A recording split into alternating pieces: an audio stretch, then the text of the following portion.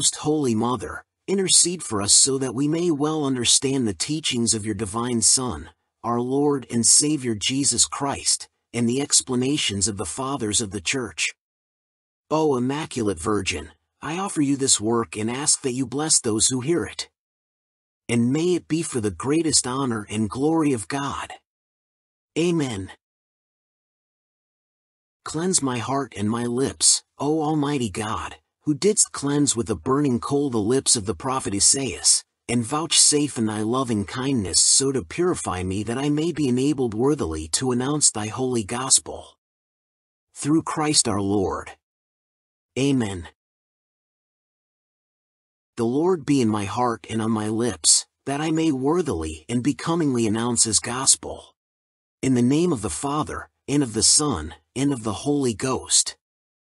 Amen. Gospel of our Lord Jesus Christ according to St. Matthew.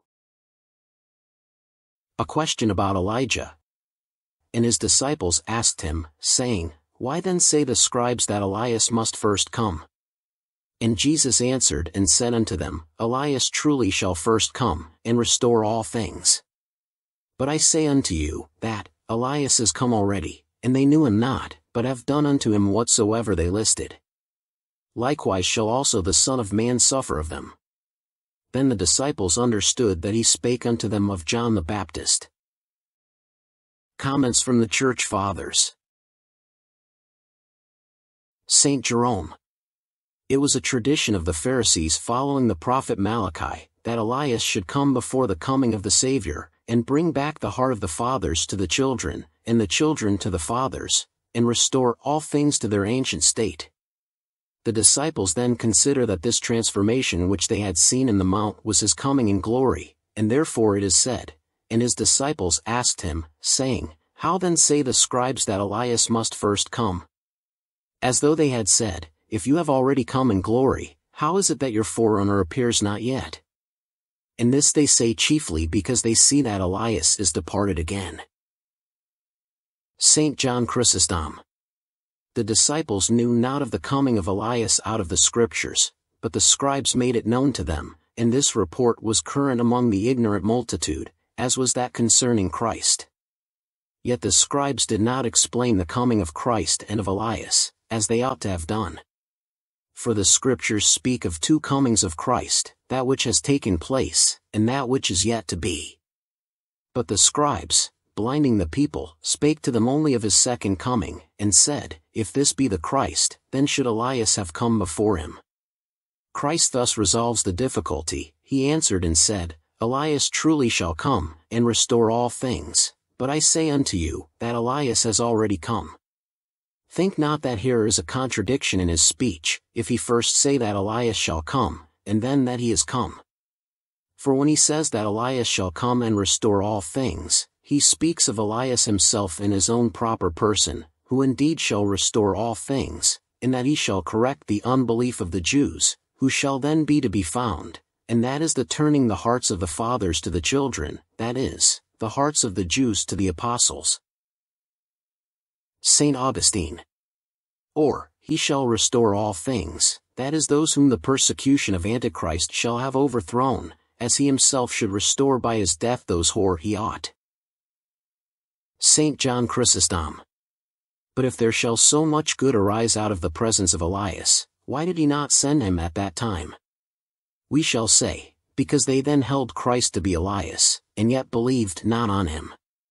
But they shall hereafter believe Elias, because when he shall come after so great expectation announcing Jesus, they will more readily receive what shall be taught by him.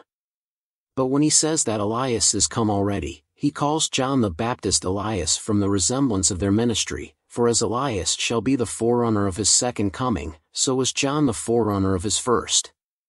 And he calls John Elias, to show that his first coming was agreeable to the Old Testament, and to prophecy. Saint Jerome. He then who at the Saviour's second coming should come in the truth of his body, come now in John in power and spirit.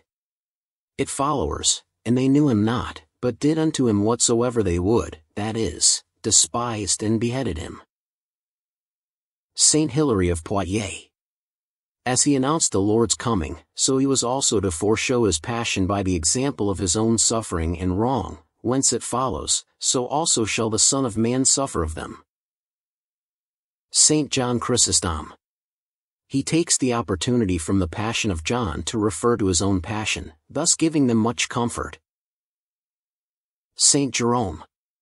It is inquired how, seeing that Herod and Herodias were they that killed John, it can be said that Jesus also was crucified by them, when we read that he was put to death by the scribes and Pharisees. It must be answered briefly, that the party of the Pharisees consented to the death of John, and that in the Lord's crucifixion Herod united his approval, when having mocked and set him at naught, he sent him back to Pilate, that he should crucify him. Rabbin Morrow. From the mention of his own passion which the Lord had often foretold to them, and from that of his forerunner, which they beheld already accomplished, the disciples perceived that John was set forth to them under the name of Elias, whence it follows, then understood the disciples that he spake to them of John the Baptist. Origen. That he says of John, Elias is already come, is not to be understood of the soul of Elias, that we fall not into the doctrine of metempsychosis, which is foreign to the truth of church doctrine, but, as the angel had foretold, he came in the spirit and spirit of Elias.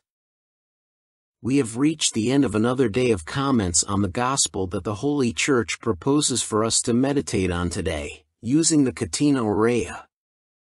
Thanks so much for following along. I ask that, if possible, subscribe to the channel, comment, like and share. May Our Lady reward you for this act of charity.